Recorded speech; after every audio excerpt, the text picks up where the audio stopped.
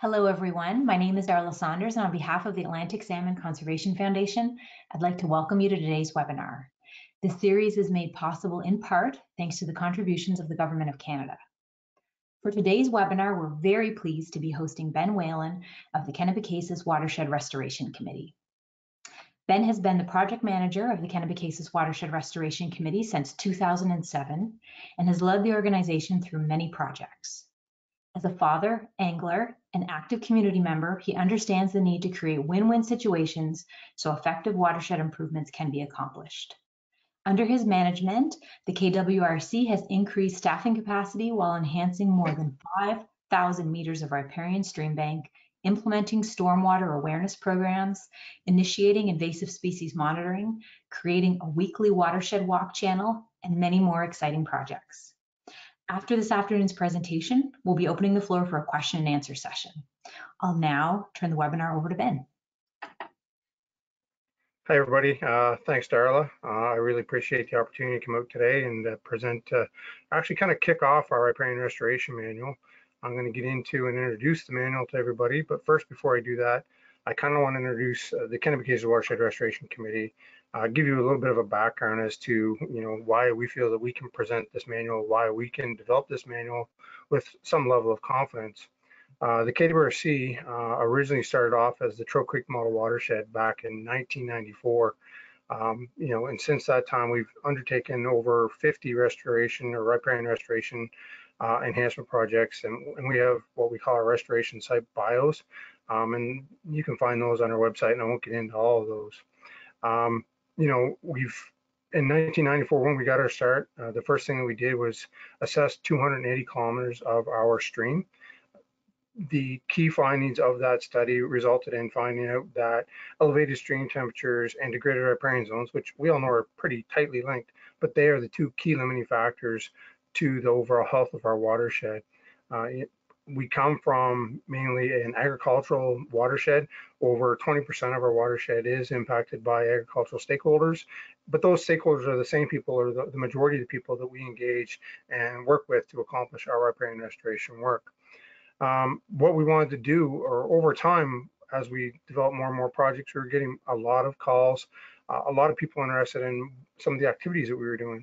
And I was spending a lot of time on the phone, networking, and doing a lot of different work, just kind of telling people, here's what we do, here's how we do it. And as a nonprofit organization, we spend a lot of that time not getting paid doing that work. And we felt that, or I guess as a staff, we sat down and said, what can we do to generate some compensation for this knowledge that we have? So I'm going to kind of introduce a little bit of that today, introduce you to the overall Riparian Restoration Manual, walk you through the manual, and if there's any questions, feel free to ask some questions. So I'm just going to take a second, stop sharing my camera here, and get into the slideshow.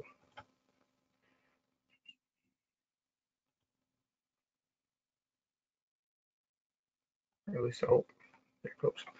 All right, so I'm hoping everybody can see that. If not, maybe just message Darla, and Darla, you can just interject and let me know if there's any problems or not. So again, my name is Ben Whalen. I'm the project manager of the Kennebecasis Watershed.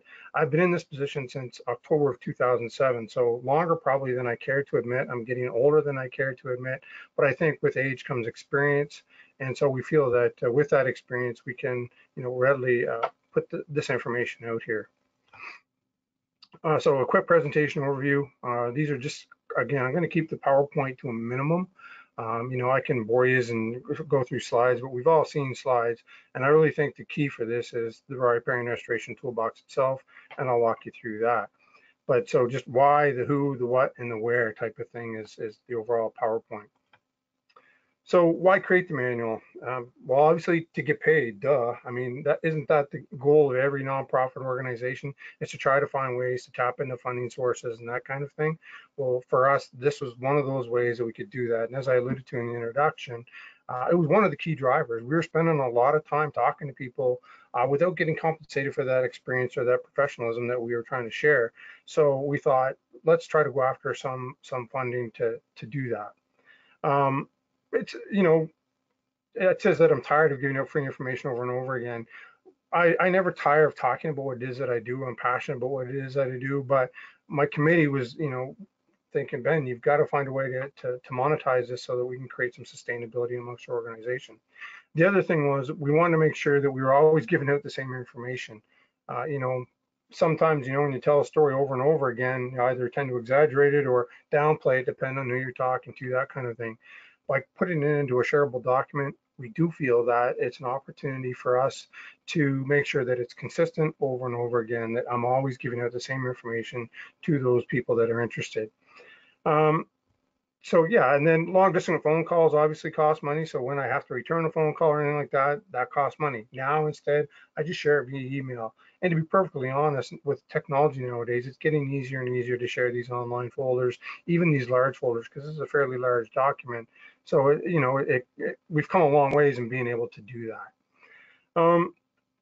And then the other thing is to get groups started on riparian restoration work. Riparian restoration work as a whole can be kind of daunting when you look at it from, oh, well, I don't know where to start. You know, I don't want to get myself into trouble. What do I require? What are all the needs? Who should I talk to? That kind of thing. And we wanted to remove that intimidation factor. This document isn't perfect. This is the way that we do it. And for some groups, it's going to change. But what we really wanted to show people is, look, you can do this. It's not necessarily rocket science. There are some things that are very technical where you might need some help, but here's how to start down that pathway anyway. So it's really a beginning document. So who's the manual for? Fledgling watershed organizations was really our key target, or established organizations with new staff. If your organization's like the Kennebec Cases watershed, you'll tend to have a lot of staff turnover, especially season to season, restoration season to restoration season. And we were looking for a way to, you know, a document that here, the first couple of days your staff are here, a lot of it is reading and getting to know the organization and getting to know the other people and getting to know all the processes that you follow on a day-to-day basis. This manual can be one of those documents that you can put in front of a new summer student and say, here's where we're heading in you know 2022, and this is some of the work that we're going to undertake, and here's the sections that you should read on this. The other groups that might be interested are fish and game organizations. Our municipal partners have shown an interest in this as well, so they can give it to either their counselors so that their counselors understand how our organization works and operates and some of the projects that we can do. And why that's important is because those municipal counselors can make decisions on funding towards our organization later on. So if they have this manual in front of them and say, holy crap, they do a lot of work. You know, it's worth it for us to give them, you know, 5,000 bucks type of thing. And we use our municipal funds to leverage off other funding. So it's important that, you know, if you're going to take this and maybe put a, you know, include your group's email on as well and say, here's something similar that we do, or take the pieces out of this that are going to be important to you and hand it over to your municipal partners as well. And then obviously the other target audience are individuals seeking to improve local waterways. So if you're just an individual homeowner and you've got a problem and you've identified that problem and you're looking for something that you can do on your own waterway, maybe you can take this manual and look through it and say, hey man, that looks really good. Or where I would encourage the individuals is to partner with their local watershed group. But if you have this document going to your watershed group, maybe you can help them go down that right path as well. And obviously it's for anybody. This document's for everyone who might have an interest in watershed management. So when I say others, that would be the others that we're referring to. So yeah, I mean, it really is for everyone. What's in the manual? Obviously, the best way to really discuss this topic is to go through the manual page by page, and I'm going to do that here in a minute. But just overall, from 30,000 feet, we break down our work here at the Kennebec Cases watershed to three main pillars. I organize our funding proposals, our reporting, our finances, and everything are based around three main pillars here. The first one is education and outreach. The second one is monitoring and research. And then the third one is restoration work. And restoration or stewardship, we could say as well. Under outreach, some of the things that we discussed in the manual are event hosting and in-kind tracking. I mean, we think that that's really important and sometimes a piece that's overlooked. One of the assets that watershed organizations bring to their local communities or their local area is the opportunity to provide people with, you know, a chance to get out and plant trees or do some watershed monitoring and that kind of thing.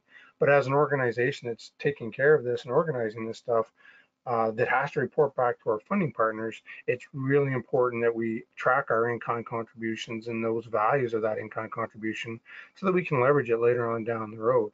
And within the manual, we talk about this and provide some of the, some of the forms that we use. And again, the forms that we use can be used or altered by any organization so that it fits what your specific needs are. But we just give you a good thought process as to, how to take those steps and how to get started.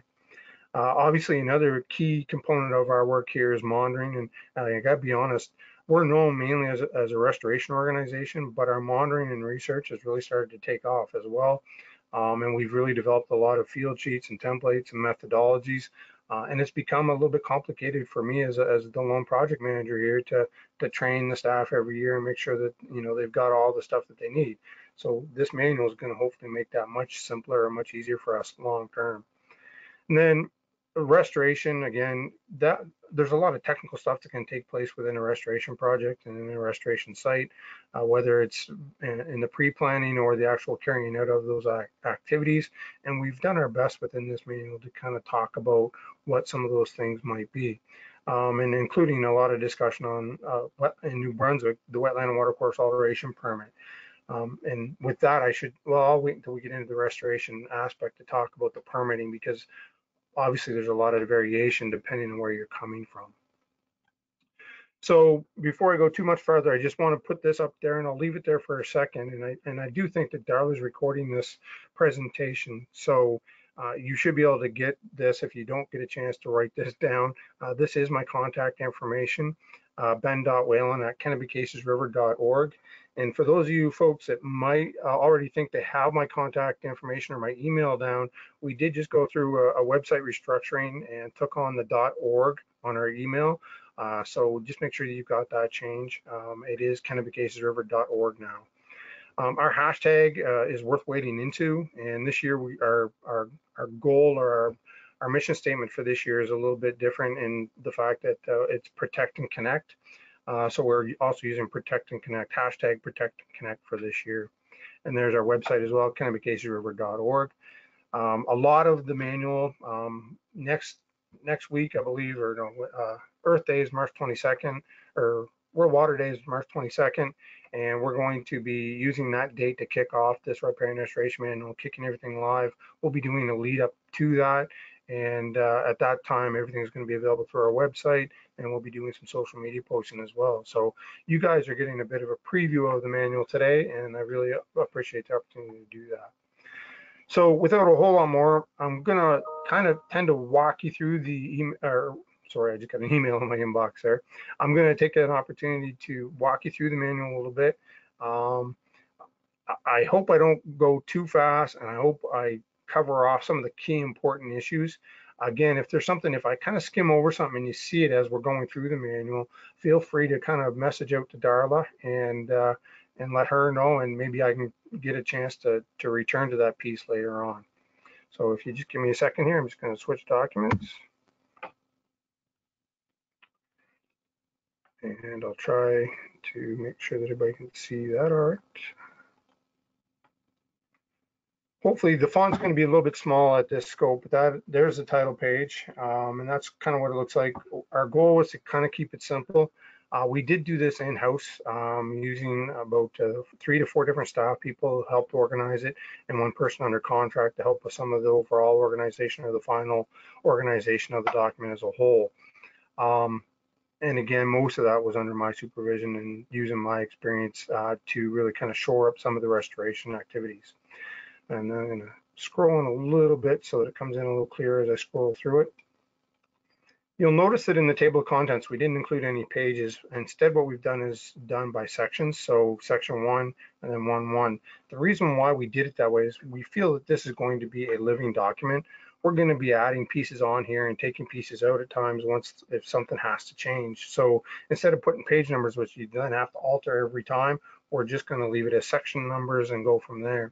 The other reason for that is that each page that we've got in here is hopefully a standalone document. Not hopefully, it is a standalone document. If you were to just print off one section and hand it over to somebody, they could use that section just for that specific topic. So you can see, again, community outreach, monitoring, and there's our restoration. And so there's our 3 pillars, and each section is done accordingly. You may think there are some things under the monitoring that maybe you think, well, that's not really a monitoring task. Why isn't that under restoration? And there are some things that are, there's one in particular under the restoration that I think, why isn't that under the monitoring? And under community outreach, you know, how to monitor precipitation for CoCoRaHS. Well, why isn't that under monitoring? Well, it's the way we break it down here within our organization, and monitoring precipitation through CoCoRaHS. And if you're not familiar with CoCoRaHS, let's scroll down to CoCoRaHS here. Actually, I'll wait to go to CoCoRaHS. I'll get into that in a minute. But so we did do an introduction. It walks you through what the document is about, who the manual is for, kind of what I've already gone through with you folks already, and talks a little bit about, you know, some of the organizations that are involved in this, and again, the 3 pillars that we're trying to highlight. And then it does talk about some of the supporters for the manual. We worked with 6 other groups on this project: the Hammond River Angling Association, ACAP St. John, the Blaw Watershed, the Ormuckto River Watershed, the Canyon-Washtenamoak Watershed, and then the Nashwauk Watershed as well. Funding supporters obviously are important for any project for nonprofits, and we really appreciate the opportunity from the Atlantic Salmon Conservation Foundation to present this. And overall, they weren't a funding partner of the original Riparian Restoration Manual, so they didn't get their name on the cover, but definitely they've stepped up as an important partner to help us get that message out there. But Environment Climate Change Canada, through the Atlantic Ecosystem Initiative grant, was a huge supporter. The New Brunswick government, obviously through the Environmental Trust Fund, the New Brunswick Wildlife Trust Fund, and our local Fish and Game Association, Sussex Fish and Game, are all huge partners. And of course, I got to take the time to talk about them and let everybody know. So thank you for bearing with me on that. So the first section is community outreach. And again, what you see here is just, you know, the following section contains watershed related activities. We really pride ourselves here at the KWRC in creating win-win scenarios. The picture that you see there is our staff working with a local summer camp at the Nutrient Civic Center. So that's our local indoor pool and gym. They host a summer camp, and they also had a need for a rain garden. So we work with them to design and implement a rain garden, and then use their summer camp students to plant the rain garden. We bought the plants, but we use the in-kind contribution from that organization to, you know, help facilitate some of that effort. And that's important. And that's kind of the thing that we're trying to address here within our community outreach section of this manual. Talking to people is important. We often build networks and try to create relationships, and those relationships are important as well.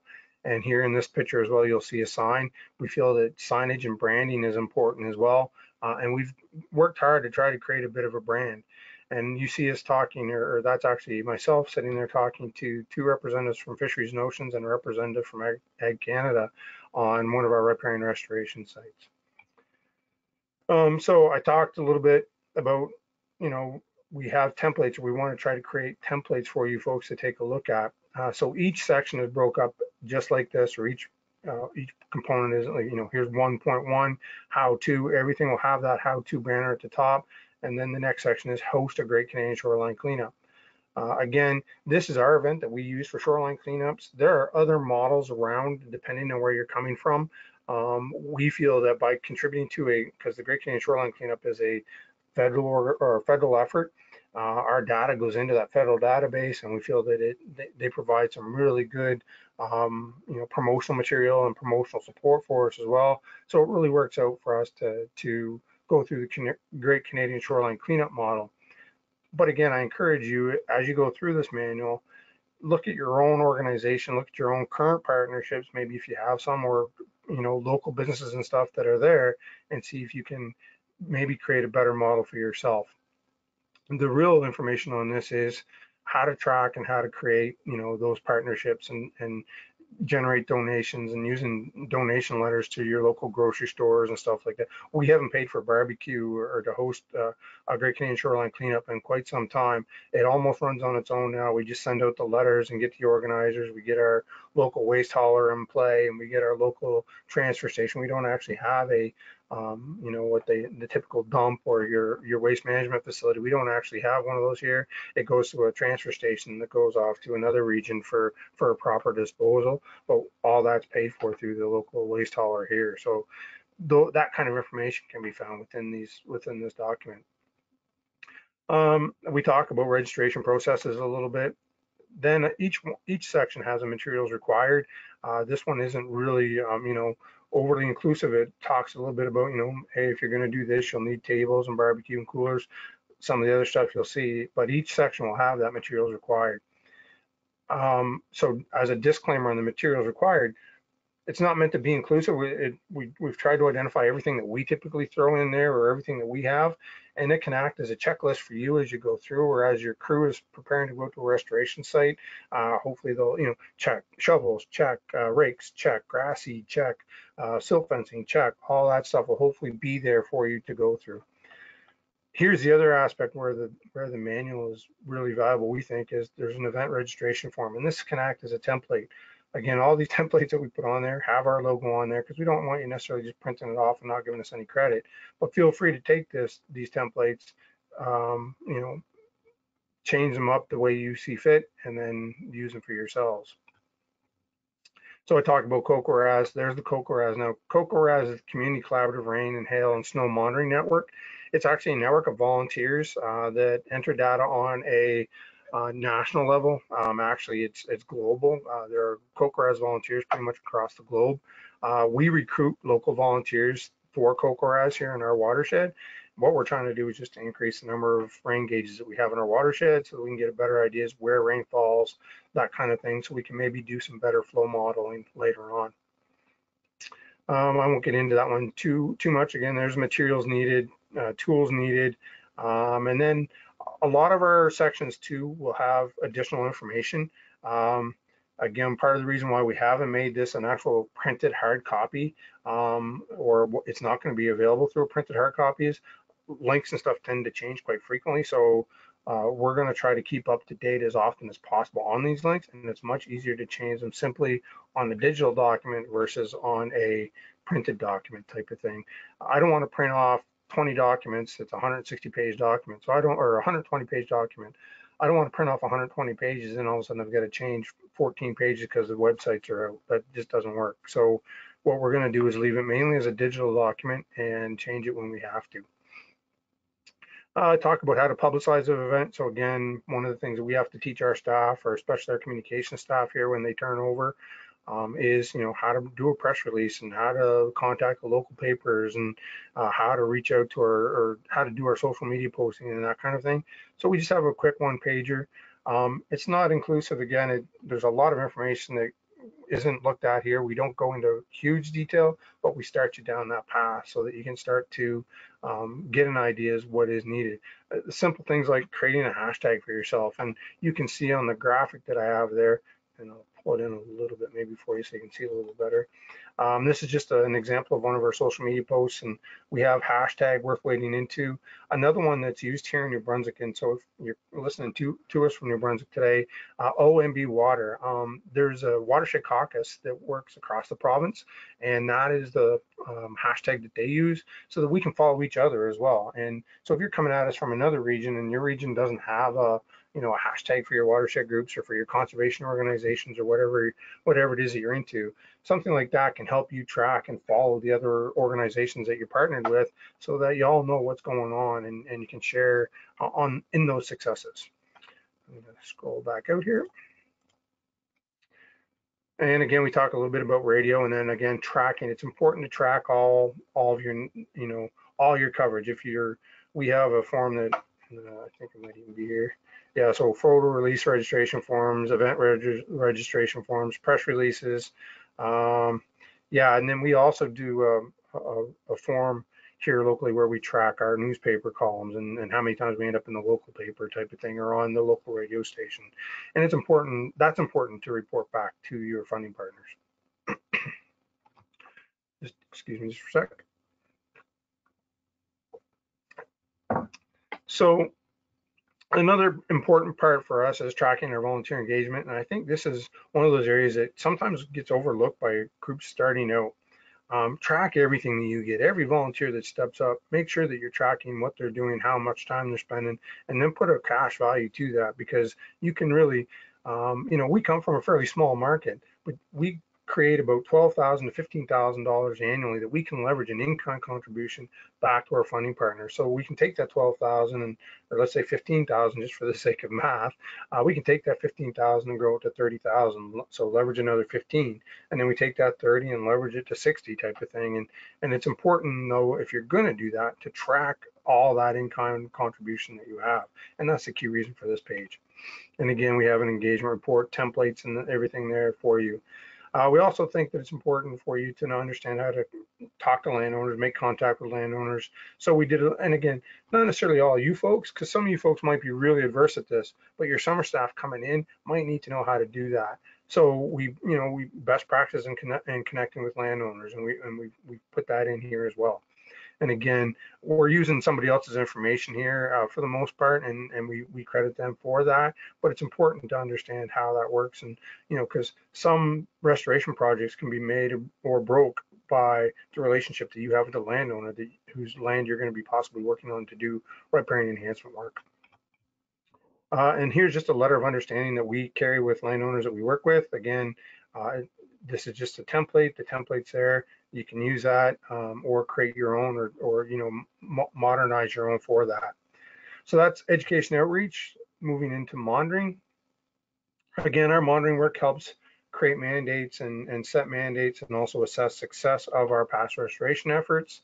Obviously, we know that elevated stream temperatures are one of those things that we're trying to address. So we monitor to make sure that we're at least maintaining those stream temperatures, hopefully, and that indicates that our riparian improvement work is a success. And we can report that to our funding partners, and hopefully they'll continue to fund us so that we can continue to make those improvements. Again, a bit of a background and the how-tos. The how-tos and the monitoring are really a bit of our methodologies. Each section will start off with an introduction as to what the how-to is going to talk about, then talk about various technical aspects of those. I'm not going to get into all these on you because some of them are pretty extensive. Again, they're not all perfect. They've been adopted or adapted for what works for us in the field. You might find that something else works a little bit better. Something else might work a little bit cleaner depending on your own personal preference. But this, by putting it in this manual for us, it creates some consistency. And we think that consistency from year to year and staff to staff, because we have a lot of turnover. We're geared as an organization that teaches students. We get maybe a summer student for 1 to 2 years, and then they move on into their more full-time or more permanent career. So we want to make sure that by giving them these documents, they can really step up and be consistent with what happened in the previous years. So again, we have some video linkages and stuff like that again across the manual. We're going to try and work hard to keep those videos in check as well. Don't want to send you any place inappropriate. And again, there's documentation, or there's graphics and all of it, and figures and stuff through all of it, some pictures to talk about it, to show some of the, better explain some of those things that are there. The materials required is still there and a lot of that. And then we do talk a little bit too within our monitoring is how we use the data, and whether that's to create a mandate or, maybe it's just to inform our stakeholders. It's all useful as to how we use that data. Stream flow sampling, again, we try to keep things simple as well. We are a nonprofit organization, and while some of this stuff can get really complicated, what we want to do is show you that you can do a lot of this stuff with a first-time summer student who's been out once with your manager or somebody like that in the field, and after the first time, if they have this manual with them, they can go through and get this done. Again, provided they have a little bit of know-how and a little bit of schooling. So they can check off the materials required, they can get that's what I need, and I'm off to the field and away I go. Again, if they need some more information or want to know how to use the information, here's a link type of thing. And again, there's another field template. This document, or our riparian restoration manual under the monitoring, we have a couple of different ways in which we do assessment. And I don't know if everybody would be in the same kind of scenario. We have a habitat assessment, which we basically assess a full stream length, possibly, or a full reach at least. And then we actually have a site assessment. They're very similar. and what information is gathered, but the site assessment is meant for a specific property. It's what we use to actually inform our landowners after we do their, so this is our habitat assessment here. And then we have our site assessment. So when I go onto a landowner's property, the site assessment report actually is forwarded to him. And it also will include some of the recommendations that we might have to that landowner so that he can improve his overall riparian status. And those two are pretty important documents for us. And again, it's all explained there. The materials are there, all that. And again, here's the site assessment field sheet. This gets done. The bigger part of this for us is the notes, and you might customize your own notes. We actually include some financials in here, so to talk to the landowner about where we're going to be going for funding and that kind of thing, and what it's going to cost us if we undertake this project on his behalf. We'll provide mapping as well, a lot of mapping and stuff like that. We didn't get into a lot of the mapping on within this manual because there's a lot of information on mapping. It may be something as the living document grows. It may be something that we add later on, but right now we're not there. We also do culvert assessments, so we talk about our process there. And again, culvert assessment is pretty detailed, and the sheet looks really busy. When I show you the sheet here, it gets pretty busy. So there's our culvert assessment field sheet. It is quite busy. We found it important that, or the staff at the time when we developed this sheet, they wanted it all on one page. They didn't want to have to flip through and multiple pages. So we really worked hard at trying to create a one-page field document that they could fill out, and they then can bring it back into the office, put it into our database, and we actually have a prioritization document that we have. We didn't go into all the details on that only because we thought it would be too much at that time. And again, we're trying to keep it so that it doesn't intimidate people. We want to make it look simple and fairly simple. So with one sheet, it is fairly simple, but when you get into our prioritization, it is a little bit more complicated. If anybody wants information on that, feel free to reach out to me. But again, the template is what's important to you folks. And I think if you take a look at it, once you get out to the field, you can modernize it yourself or change it or edit it to meet your purposes when you're out there. Water quality sampling, we work with the province of New Brunswick and we pretty much follow their protocols on water sample or surface water sampling. So we just basically put that all in this document as well, again, because we wanted everything in one document or in one area. And again, that's their field sheet pretty much with our logo on top, and you can do the same. So to move into the restoration, which is probably why a lot of you are here. Again, you look at our restoration pictures here. We put heavy machinery, lots of rock material right next to the shoreline. Probably the biggest thing that you have to be aware of is what are your permit requirements? We address the permit requirements from a provincial standpoint, being in the province of New Brunswick. We work with and we have a good relationship with the Department of Environment Local Government's approvals branch. So I would encourage anybody after you go through this document, try to establish that same kind of relationship with your Department of Environment or your approvals branch, whoever that might be in your jurisdiction. They're not, they're not the evil people that sometimes I think they get made out to be. They are willing to work with you, at least in our jurisdiction. They're willing to work with us and, help us through that permitting process. Obviously, we've got a 20+ year history now with them as well. So they have some confidence in what it is that we're going to put forward. I'd encourage you, if you're going to put in a proposal or a permit application, that you stick to the permit application when you carry out your activities. Make sure your first couple of projects, you dot your I's and cross your T's through the whole process so that you get that confidence from your approvals people. That I can't stress that enough. Our overall goal through our restoration is, and again, I'll zoom in a little bit to this photo. And this is a simple site. This was just basically a fencing and tree planting site that we did. There was no hard armoring or bank armoring necessary here, but we take sites that look like, like the photo here on the left, and in a couple of years, it looks like what's on the right. Excuse me.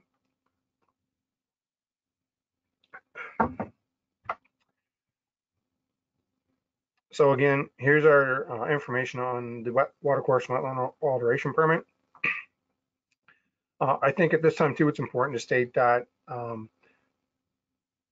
Consulting a local engineer is important, especially if you feel like you're in over your head, or if you have some technical questions, or if your permitting branch requires it. Obviously, you may have to include the consultation of a project engineer on the project. Obviously, this has cost implications, and it does tend to all of a sudden make people feel a little bit intimidated or overwhelmed. I think if you talk and create a relationship with those engineering people or those consultants, that they are all going to step up and be willing to help you out as much as possible.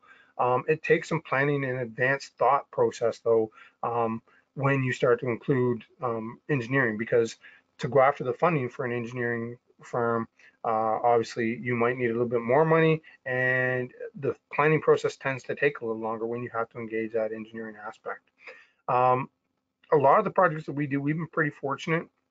Again, I think that has to do with our history, but we have been able to avoid a lot of those costs because of, we show good thought process, good methodologies and that kind of thing, and we've shown good success in the past. So we do talk a little bit about the permitting process. Here's probably the key information under that is the link to the WAWA website, and we really encourage you to check that out. Especially if you're working in New Brunswick, get familiar with that, get comfortable with that, and don't be scared to reach out to those people at that branch either.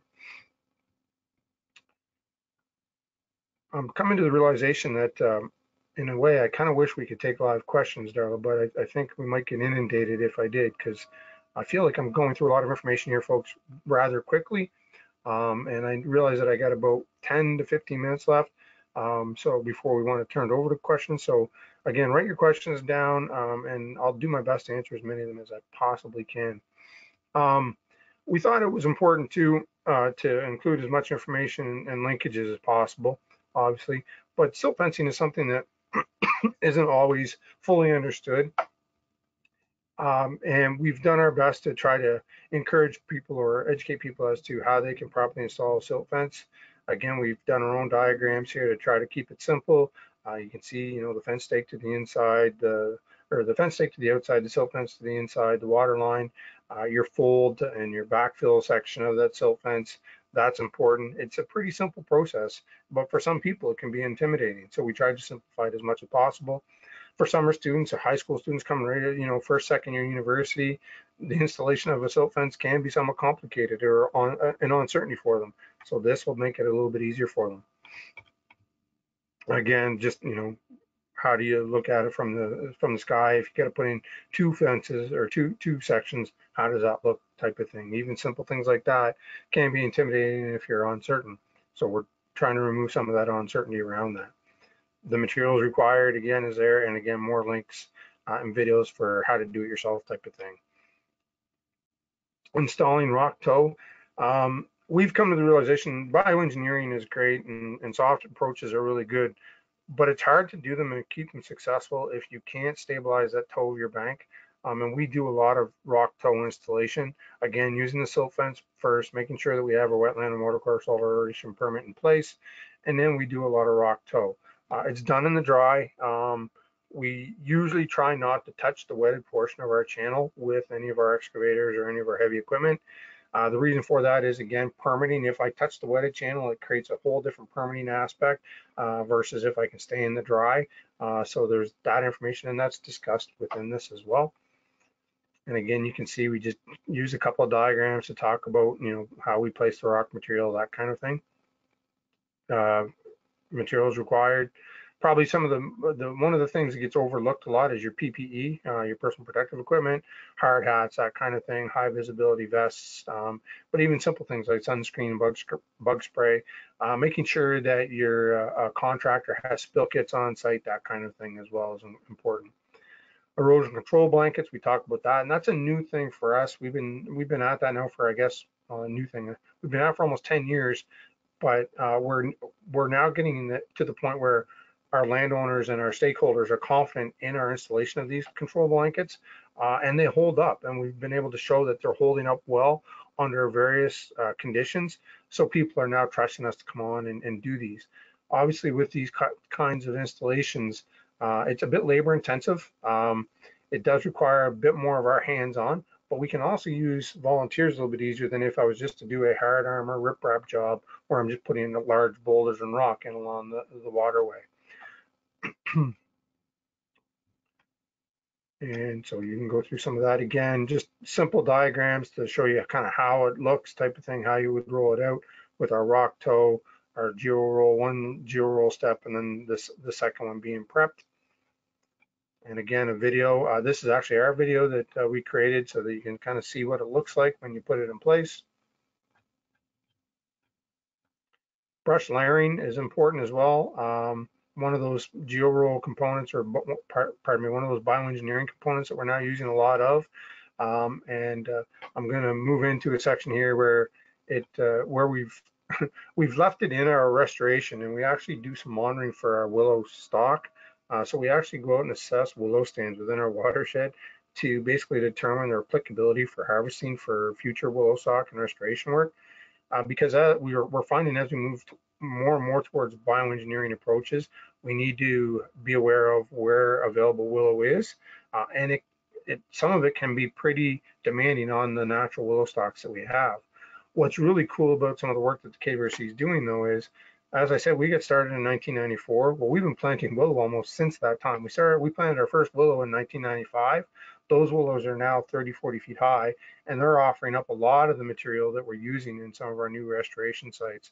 So for us, that's a key. It might take your organization 20 years to get to that point, but in the meantime, you can just look for natural willow and native willow stock and try to get the needed requirements there. You can see that this is pretty extensive site preparation, laying out the brush layer, how to put it in, that kind of thing. Again, you'll need your wetland and watercourse alteration permit. Pruning shears, lots of pruning shears, to be honest, you'll go through them in a hurry. So again, wattle fencing is another one of those bioengineering approaches. We use it only in specific locations where the bank is already not necessarily eroding away, but just needs a little bit of vegetation and shade cover on our lower gradient streams, because the wattle fencing creates a dam and back. So if you do get erosion behind the wattle fence, sometimes you create more problems than maybe what you'll solve. But they're great at creating a volunteer opportunity and great at creating some overhead shade once the site matures. Tree revetments is also something that we've done. These trees are not necessarily the ideal trees for tree revetments, but we had free stock coming off of a harvest site that the town of Sussex had. So we took some of their trees, and this is what they provided, and we did some tree revetments to stabilize the bank there. Again, we talk a lot about what should be more ideal for trees, that kind of thing. Talk about anchoring systems, that kind of thing.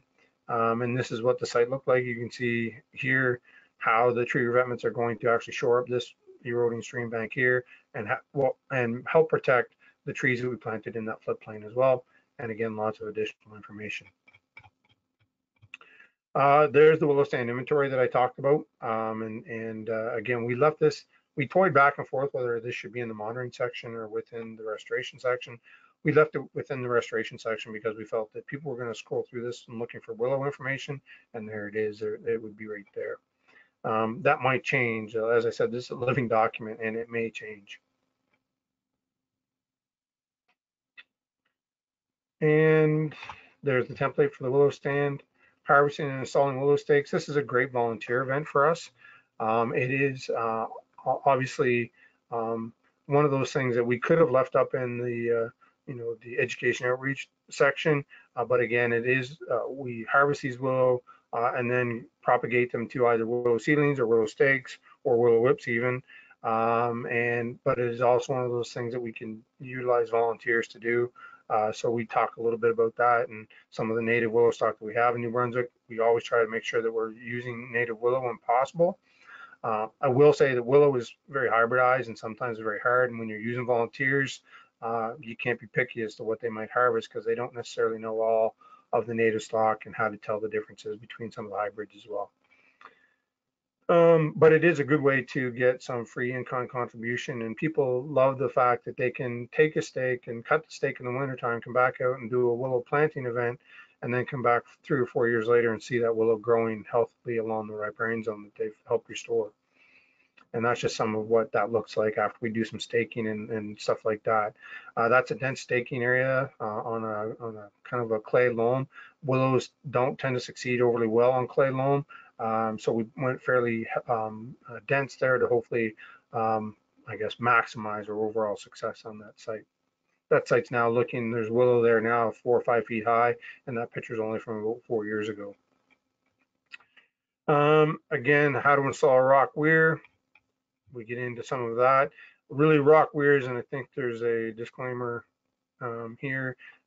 You might want to consult an engineering consultant for this kind of work. You are going to be in the wetted portion of the stream, so we really think that consulting an engineer would be advantageous for groups just starting out for sure.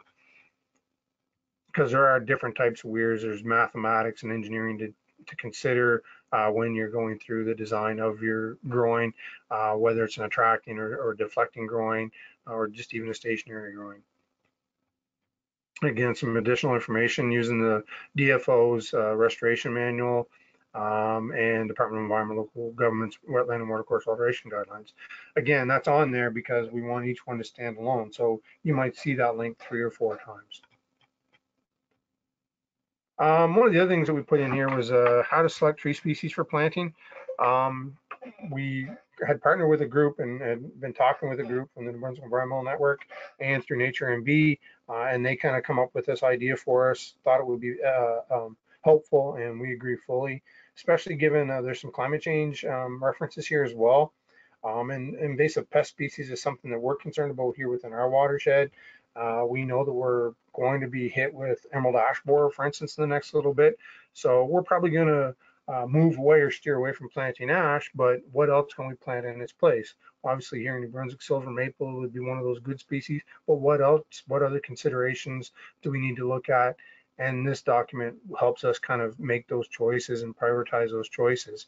So when I go to my local nursery and say, hey, I need to buy this, this, and this, I have a good idea what it is that I need type of thing before I even start. So that's important. Again, climate change considerations, there's some information on that as well. And then the other resources important. One of the big things we do is install agriculture fencing. The best piece of advice I can give you there, talk to your farmer. They're going to dictate what and how you install your fencing. Some farmers like barbed wire and just want barbed wire. Personally, we would prefer electric fence because it's easier to deal with in the long term. If it's along a riparian zone and I got to take it out, I can take it out and put it in a lot easier than if it's a barbed wire fence. And just to scroll through quickly, there's just one of our restoration sites. That site's about 15 years old. And you can see that we're working with an agriculture stakeholder and creating the riparian restoration there. We did a lot of work to, again, diversify our funding, which is important. And that meant that we looked at bird boxes, bee boxes, pollinator species, that kind of thing. So we also put some of that in here as well. Again, that's all about improving your riparian zone. So we thought it was important to talk about some of that. Again, we've added some templates as to how we build some bird boxes, and we use volunteers to build our bird boxes and install our bird boxes. We've created a Google map so that our volunteers can check on the Google map to see where their bird box might be. And when we do our maintenance on those boxes, we try to, add some photos. If there's been some eggs in there, we make sure that we, let people know that, hey, this box was successful type of thing. And that just creates a whole win-win scenario. Again, that people feel good about the work that we're doing and can more readily engage. Raptor platforms as well, we've done some of those. We've added some options as to how you can do that. I won't get into that relevant to time. Brush piles is something else we've done. Drumming logs, again, to diversify our funding and to help with some of the wildlife trust fund money that we were looking to tap into. Rough grouse is a hunting species, or a species that's hunted, obviously, and we wanted to tap into some of that money. So we did some drumming logs and some planting as well along improving spruce grouse habitat. So we talk about that. Again, duck boxes are important and bee boxes are important as well. And then lastly, the last one I'll get into, because it is slightly important, is design and install a sign. I talked a little bit about how we've created a brand. We've also kind of come up with a unique way to do our signs. We dig a bigger hole than might be necessary. And it comes down to this section right here. We actually shove rebar through our 4x4 post in the bottom, bury it back in. What that prevents is people shaking the sign back and forth. They can no longer shake it and just pull it straight out. We found that if we just put in a 4x4 or 6x6 post, they'll actually start to shake it and pull it out. Our signs are, again, all fairly similar in nature and texture. My kids can now, as we're driving up the watershed, they'll see one of our signs. Hey, Dad, there's one of your signs. That's important. And you can see too on the sign, there is acknowledgement of the funding partners. And then down here on the bottom, this is acknowledgement to the landowners that we work with on those sites. So I'm going to wrap it up there. We do have some other signage as well. Signage or the size of your signage can be important to consider as well. And landowner approval of the sign is important as well. Oh, and don't forget your funding approval as well. So anyway, I'm going to leave that there. I'm going to, Darla, if it's okay, I'm going to turn that back over to you to maybe facilitate some questions. I went through a ton, guys. What I really want to stress is that for each group, it's a bit individual. But what we're trying to do here is take some of the intimidation factor away, give you some templates, give you some ideas, give you a little bit of our experience on paper so that you can take this and kind of start to work down your own path. But again, you have to find your own way down river or up river. So I appreciate the opportunity, appreciate you all listening, and I'm open for questions. Ben, thank you so much. A lot of great information for everybody there.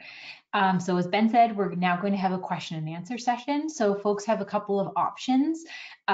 You can type in your question using the webinar control panel, which you should be seeing in the upper right-hand corner of your screen. If it's minimized, just click on the arrow and that will open it up again and allow you to type in your question. You also have the option of raising your hand, figuratively speaking. If you click on the hand icon, we'll know you want to ask a question and I can unmute your microphone and you can ask it to Ben directly. So we'll give folks a few minutes to get their questions in, but I see we've already got a couple that have come in. So our first question comes from Robin Holwell, if I'm pronouncing that correctly. Her question is the manual available for viewing online or is there a fee to purchase it?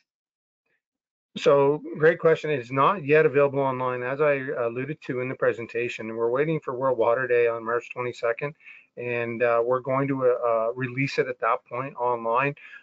We're just coming to the end of our AEI funding. It was a 3-year project to develop this, and we developed it in collaboration with some of those partner groups that I mentioned as well.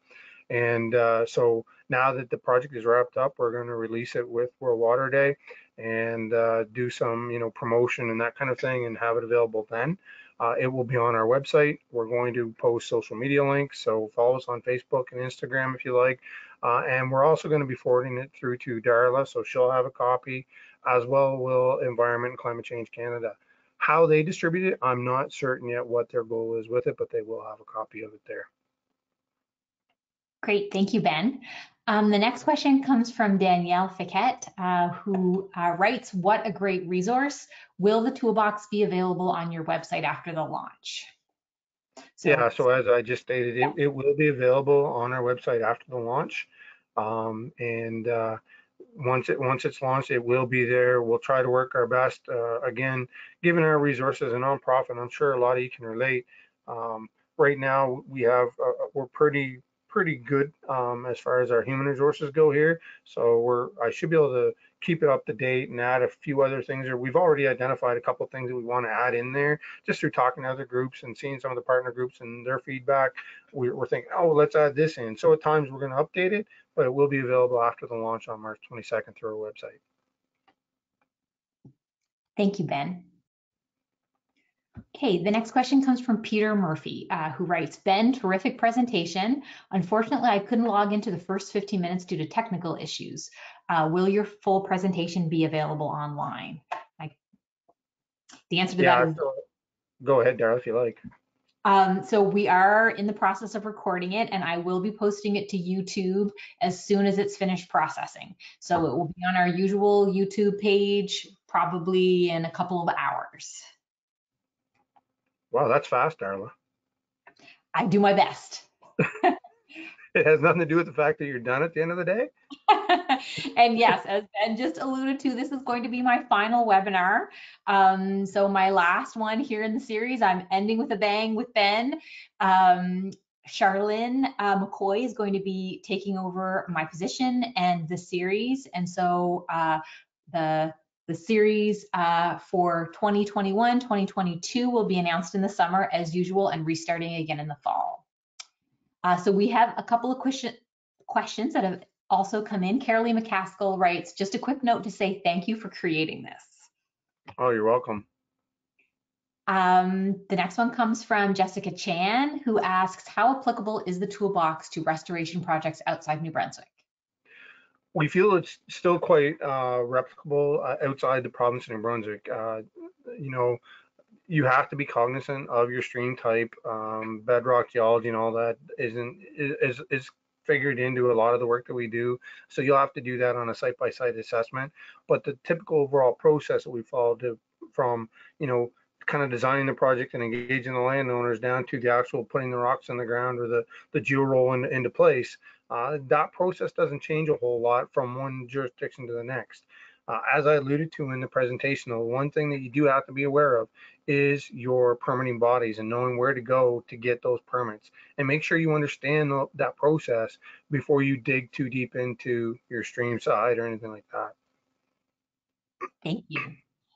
We have another comment from Terry Melanson, who says, congratulations, Ben, on being a leader in watershed management and for developing this manual. I am sure that it will be a useful tool to other watershed groups. Thanks, Terry. Really appreciate your support through this process. It's been a bit long coming for us, actually, and honestly, it took me a little longer to put this out than I was hoping, but it is here and it is available now. So thanks. Great. Well, I think that's the last of our comments and our questions. So I'll say another huge thank you to Ben. We really appreciate you being willing to give this presentation and to share this tool with everyone. I think it's going to be a great resource. Thanks, Darla. I really appreciate the opportunity to present to you guys today, and I hope everybody's happy and healthy right now. So exactly, yes. And so this is the last webinar in the series for this year. And as I noted, the series will be starting up again in the fall with Charlene McCoy. Okay, thanks everybody, and I hope you'll be able to join us again soon. Take care, stay safe and healthy.